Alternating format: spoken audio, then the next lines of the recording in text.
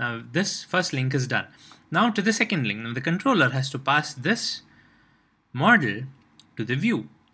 So what's going to happen is in our success.jsp, we need to get this user object and we need to print the user name from this user object. Now how do I do that? Notice what's happening here. We have a response.send redirect. Now in our earlier tutorial we saw that this is actually not a typical response as HTML, but instruction to the browser to actually go make another request to this success.jsp. So what we are looking at is two requests. So the first request comes to the do post as a submission of this form, and then we do all this work here, we get all the user details, and then we do a send redirect, so the browser makes another request for the success.jsp. Now we need to keep this user object in a scope that will be available across requests. So the only two scopes that we know which are available across requests are the session scope and the application scope. Of course, we cannot use a request scope in this case because there are two different requests. Now the application scope will not be valid here because it's used across all the different users. Now another user enters a different user ID and password. They should have their user ID available and not somebody else's. So we cannot save this object in the application scope. So that leaves the session scope, which works out fine because once the user has logged in that particular session, we can have this user object available in the session. And then even if we have, from the success.jsp, if we redirect to another JSP or another servlet, even that can access this user object. So all I need to do here is to save this user object in the session. So I will do a request dot get session dot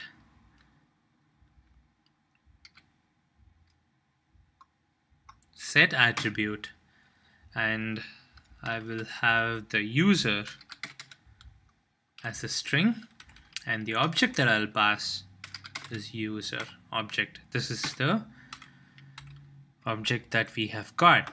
Now once I set it to the session and then do a send redirect to the JSP, now in this JSP this object will be available in the session. So it's just a matter of getting the value from the session and then printing out the username. We've already seen how we can get the object from the session. So I'll open up a script block here. I will say user equals, now I need to get this value, so I use the session dot get attribute of user, and of course I need to cast this here because this returns an object. Now user is something that we need to import. Now the way to import, as we've already seen, is by using this page directive. I'll say import equals, I'll specify the package name with the class name.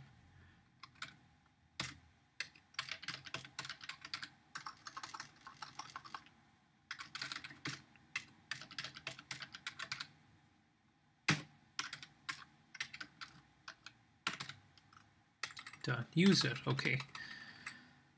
Now once we have the user object here, then all I need to do is print the hello message and print out the user dot get username. We'll save this, save the servlet, and let's run this JSP. We'll run the login.jsp.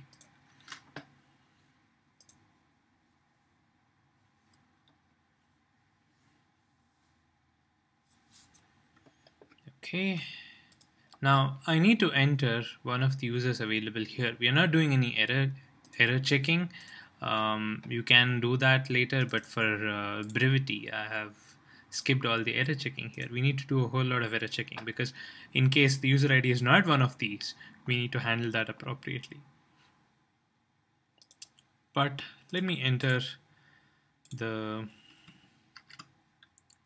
same value here. Submit query. Well, there you go. The login.jsp has made a call to login service, a login servlet, and the login servlet had got the user object from the login service and then saved it in the session. Now, where it also redirected to the success.jsp, and in the success.jsp we have pulled that value from the session and we are printing out the username. Okay, a couple of things before we wind up. The user object is in a package which has the name DTO. The DTO here means data transfer object. We used the word model before, so a data transfer object is actually same as the model. So this object is used to transfer data between layers. We've already seen that this object is used to transfer data between the business service to the servlet to the JSP. And if you have a data layer, it goes from the data layer to the business service and then so on. So this is a commonly used name for the model object. We can also call this as a data transfer object. Secondly, the success.jsp is actually pulling out value from the session because we are doing a response.send redirect, and it's making a new request from the browser.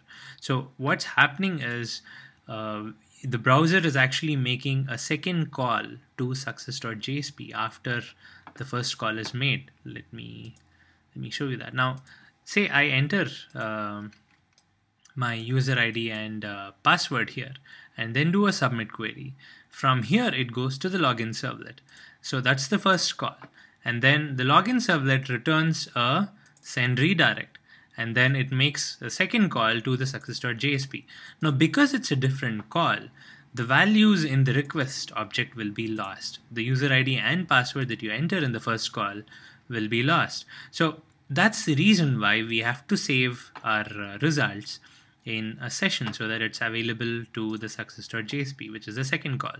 Now, what if I cannot save this in the session? Now, not every data can be saved in the session. What if I want to send the values in the same request and make this available in the request of the next call as well? What if I want to persist the request object even over here and have that available in the same request?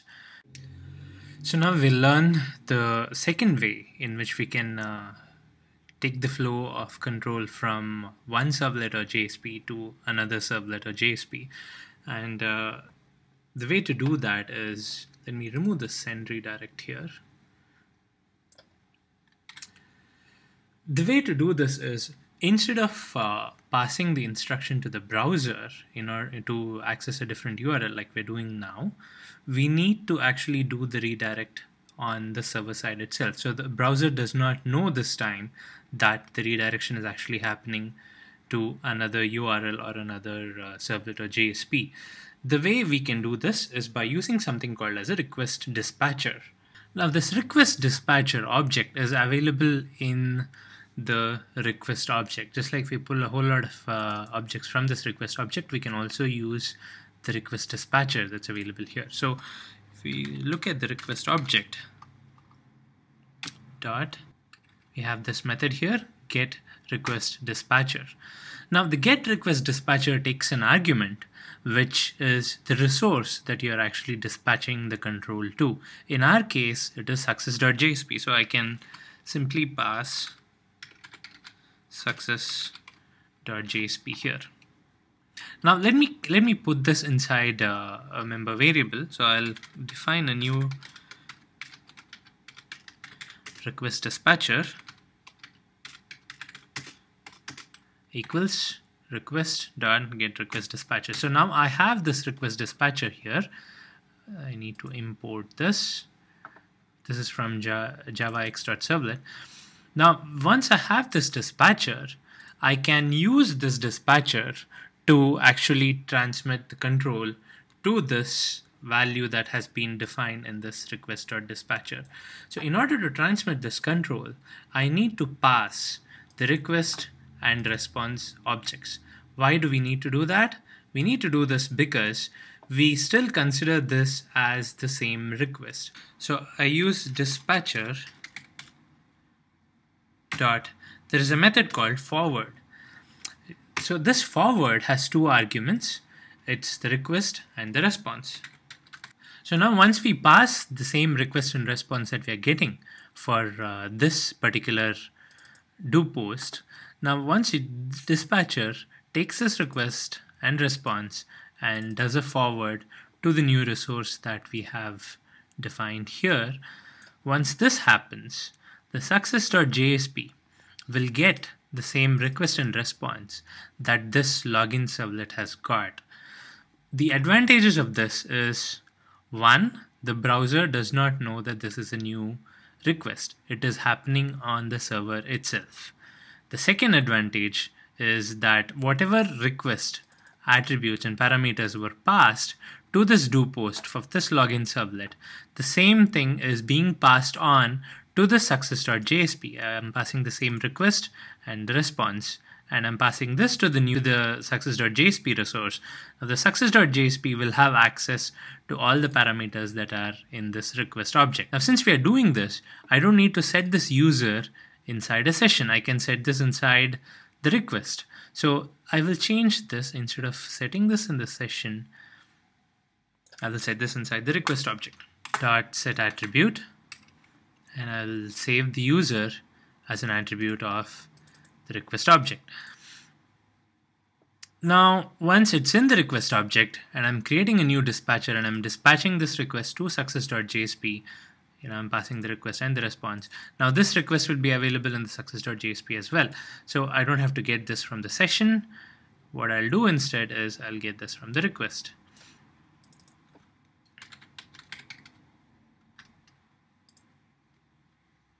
Request.get attribute of the user, which is what we have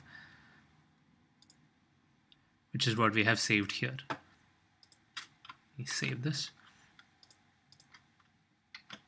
Okay, just to summarize the change we are making, instead of setting the user object that we've got from the business service into the session, we are saving this inside the request object itself. And the reason why we are doing that is, instead of doing a send redirect and making the client or the browser make a new request to the success.jsp page, we are actually dispatching it internally in the server itself.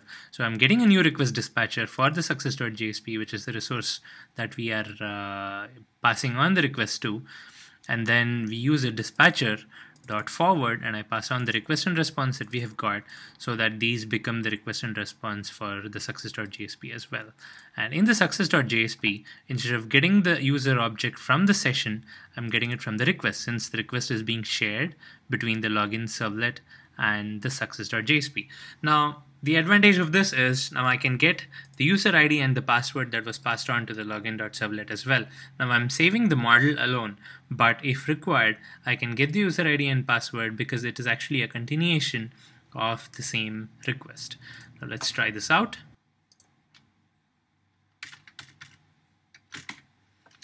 Enter the username and some password, press submit.